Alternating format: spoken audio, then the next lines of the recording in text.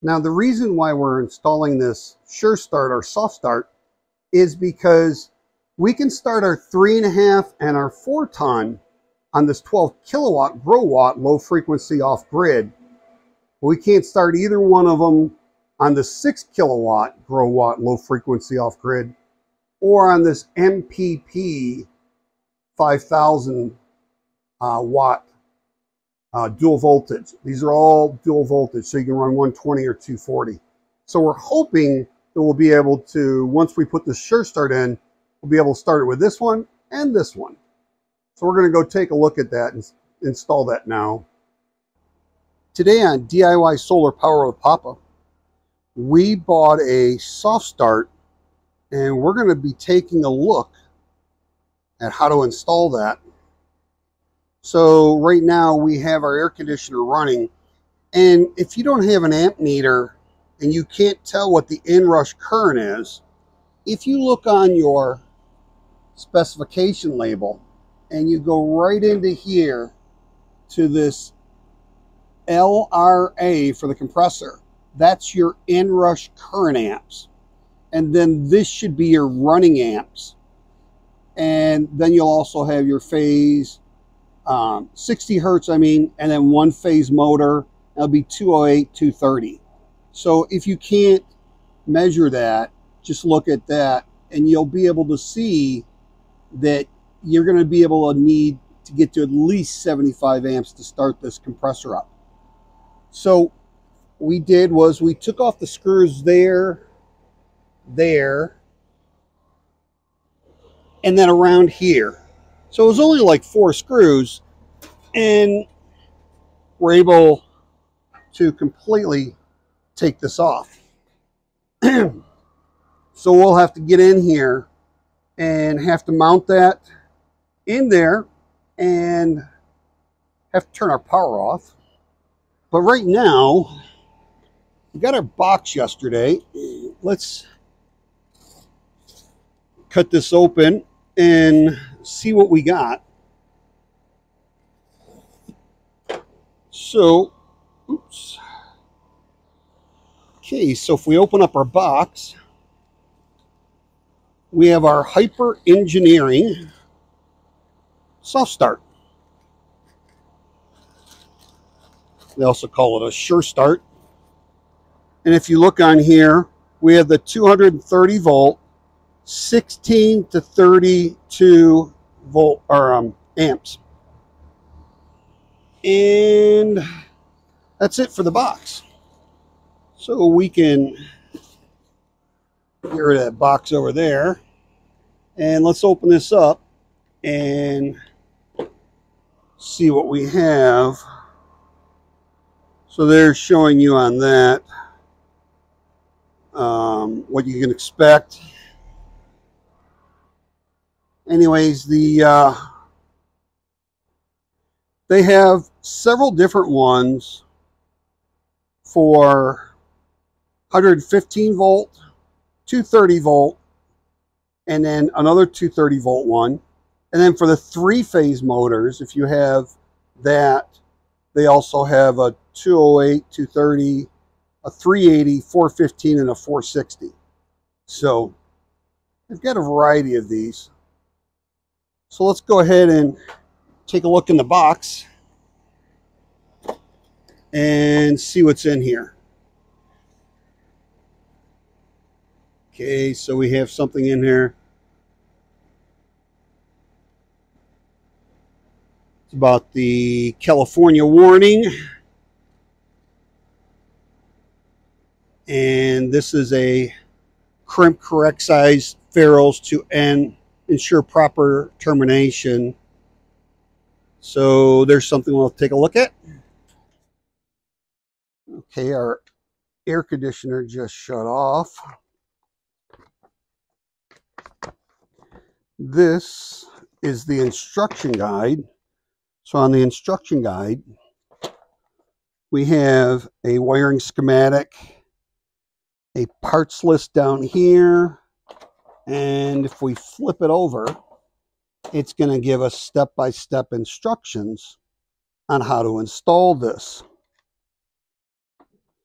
So if we also look in here, they give you some parts in here. We'll see what those are for. And this is the actual Sure Start that we're going to install. And there's actually a back plate on here that you mount, and then you snap this on. And they also give you 4 wires here, and they already have the ends crimped on some of these, and then they also have on the red, they have a crimp on there. So let's get into this and see what we're going to need to do. So the first thing that we have to do is disconnect all voltage. So we're going to go over here, and we are going to disconnect this here, but we're also going to go and turn off our breakers for the unit upstairs, because that still has power that comes to this unit. We don't want to short that out. So we'll be right back. So we're going to go ahead and turn off our AC. This is the AC downstairs, AC upstairs, and we also have the air handlers. So we're going to turn all these off so that we don't have any power going to any part of the AC. Okay, so we went to the breaker box and we turned off all the power to actually both the 3.5 ton and the 4 ton on all of this stuff. So there's absolutely no chance of us having any problem with that. Now, the next thing we need to do, we need to take a pair of insulated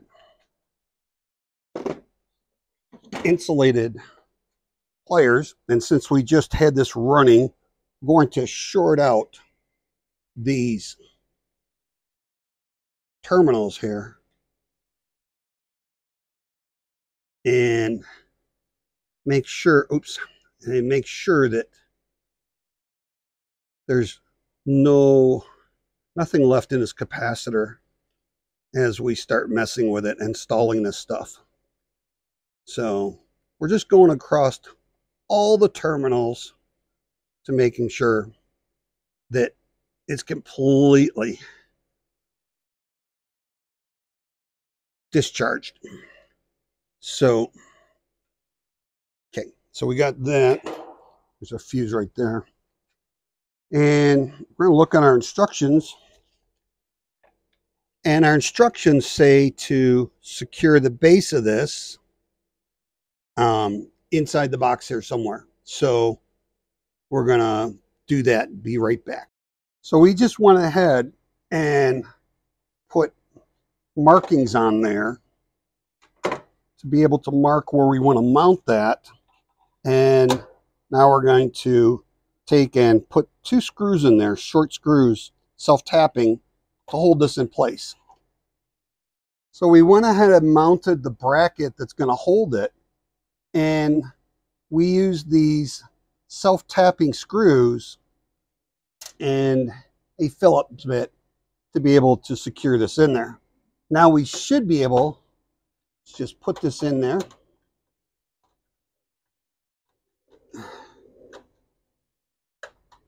And it should be able to just, there we go, snap in place. Now it's securely in there. Got all our wires are loose around it, so we're good.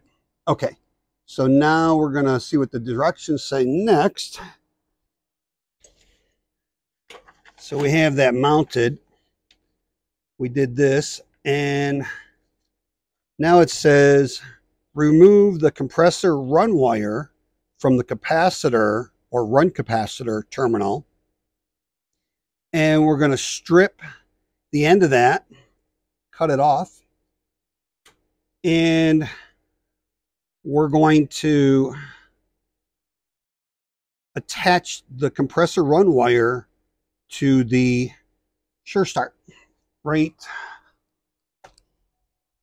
up here, the run winding. So we're going to install it in there. So we'll be right back. So what we did was we just took off of right here our compressor run wire, and we pulled it back through this thing because it was kind of folded over. So now we're getting ready to strip the wire here, and then we're going to connect it right here, right through the side. Now we secured the compressor run wire right here, and the next thing it tells us to do on here is, okay, we do that.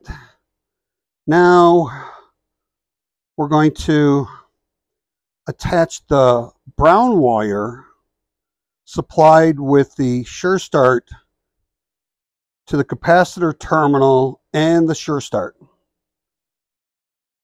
The next thing we're going to do is take this brown wire that's been supplied, and we're going to put it in here in the run capacitor, and we're going to go ahead and nice and tight, and then we're going to go to the run capacitor fan, and if we look on here, I don't know if you can see in the back or not. Oops. See if we can go from this side. Not sure, but it says fan back there behind this brown wire. So in the instructions here, it says to identify the capacitor, the cable connecting the capacitor run cap, and remove the connection to the run cap and attach the flagged end brown wire to the same terminal on the run cap. So we just did that. So we have this wire attached back here for the common. Now this wire is going to go right here. See it right there? We're going to put it on the common side of the compressor. Get it pushed on there. There we go. Got it locked on there. Tuck that in, and that one's done. So the next wire is the blue wire. This end right here is going to go into this top one, the start winding. It's going to go in this one right here, if you can see that. And then the other end is going to go to the blue here, which is Herm on the capacitor. I don't know if you can see that. There it is. So they'll go on there. So we're going to go ahead and connect those. Okay, so we connected the blue wire to our Sure Start, which is on the top terminal here, and that is to the start windings. And then we also went down here, I don't know if you can see that on there, but it says Herm for the blue. We have this light blue wire that's already attached. We just attached this dark blue wire on my finger right there on the clip. So that's all connected. Let's go to the next one. And the next one is we're going to attach the flagged end of the blue wire to the other end of the run capacitor, ensuring that the terminals on the capacitor also joins to the start winding of the compressor. This is the Herm. That's what we just did. Now, attach the red wire supplied to the terminal of the Sure Start.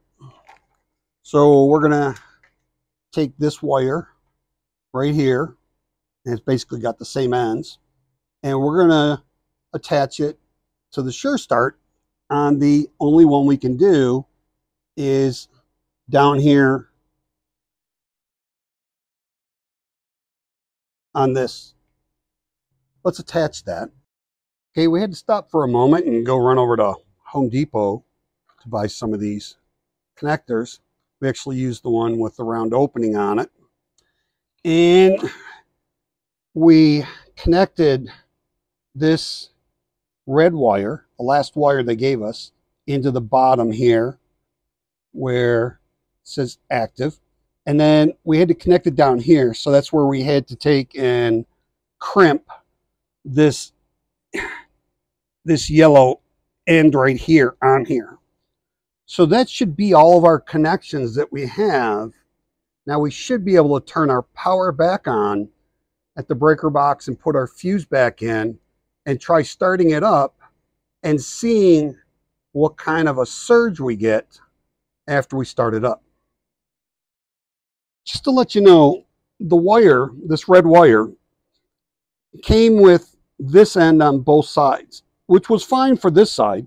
So you can see the brown on there, the brown on this. But we had to cut that off, strip about a ½ inch off, and then crimp that on there. So I just wanted to let you know that that was on the one end. So all we had to do was actually really just buy this one end terminal. So let's go ahead and turn the power back on. Okay, so we just did our first soft start before we had 72 to 75 inrush amps, and on our first try here we had an inrush of 24.1 amps. So we're going to verify that we have cold air coming out, and then we're going to shut this down. We're going to restart this 4 times to get it to program it. We'll be right back. Okay, so it's 98 degrees out. I just went and checked, and we have 68 degree air after 1 minute of being on. So the air conditioner is running. So, like I said, we had an inrush of 24.1. Let's clear this.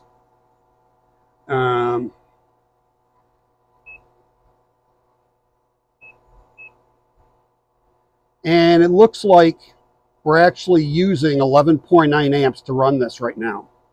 So let's go ahead and shut this down, and I'll come right back and we will start it up again.